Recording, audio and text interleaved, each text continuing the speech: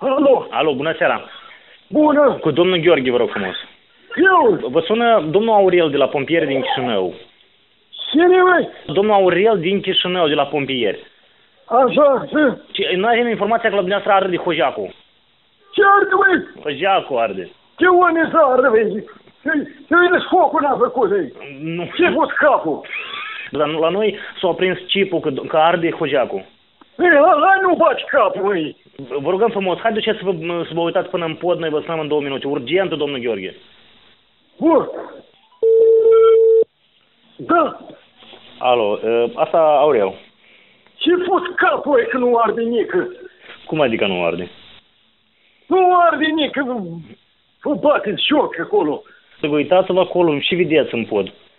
Eu nu văd nici o polă nică, măi, întuneric în pod, nici lumină n-am, măi. Dracului, cochel și ești, mă faci, mă sui în pod degeaba. Chiar acolo la Hojac, poate.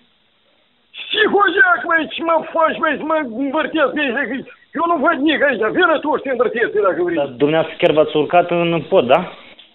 Dar ce, măi, bă, tu-ți bagi joc de mine, măi. Am primit informația că arde Hojacu, dar eu nu știu.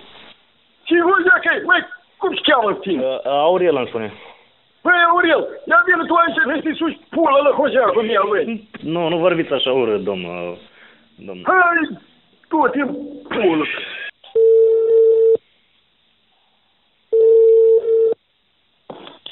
Alo. Domnul Gheorghe, asta e iar Aurel.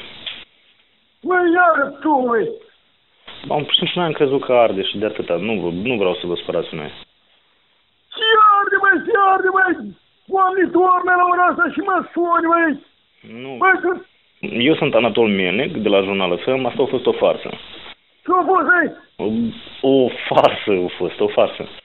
Măi, nu mă fute poșișă lene, măi, că la ora asta vreau să... Vreau să vin mâine, Andrușa, să vezi pizdeală și măi, tu, măi.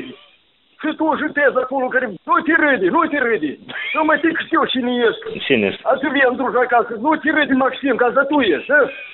Ați vin mâine să-ți mănânci pizdeală, măi, Andrușa, că te joci la telefon, bă, tu câștiu, măi. Care e Maxim? Măi, nu, care e Maxim, măi? Azi că vine măta mâine acasă să mâncați pizdeală și tu și măta, măi. Vă spun noapte bună, vă pup. Păi ia mai du-te închis, dar măi, să mă pupi în cură.